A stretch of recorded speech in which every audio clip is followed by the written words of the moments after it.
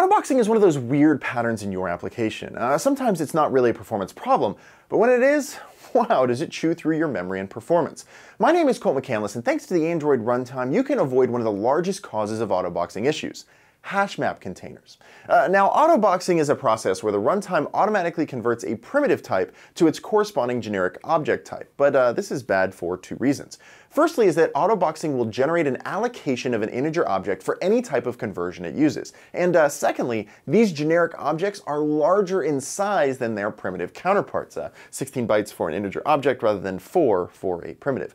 Meaning not only are they allocating objects, but those objects are much larger than they need to be. Now, typically this isn't a big problem for your average computation, but where it really gets you is when dealing with generic containers like HashMap. See, when using a primitive types like int, float, and bool, HashMap has to use the object versions. So instead of being able to use a simple 32-bit int, a HashMap is forced to use a generic integer objects, which of course eat up more memory. And you need to be careful here because anytime you fetch a primitive from a generic container, autoboxing happens there as well. Now, memory matters to Android, and to save space, the Android runtime provides a whole family of generic containers built specifically to provide the functionality of a hash map, but allow you to use primitives and avoid autoboxing. Welcome to the SparseArray family. Sparse arrays are basically like array maps in that they reduce the overall memory footprint by using two tightly packed arrays rather than one large one for hashing. But it also comes with some overhead for fetching objects, so they're really only useful for containers with hundreds of objects rather than thousands or millions.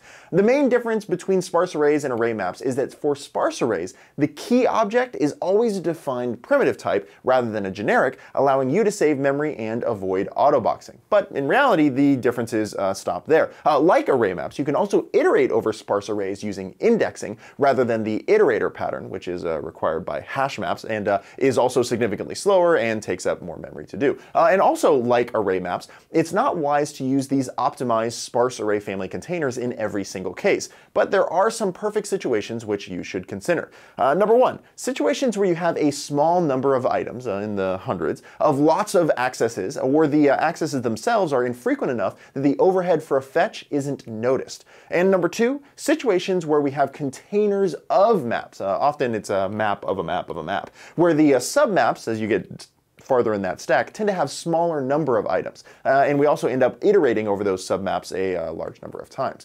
If your use cases don't fall into either of those two buckets, then it might be best to stick with the HashMap class instead of one of these fancy, awesome alternatives. Which highlights a very interesting point.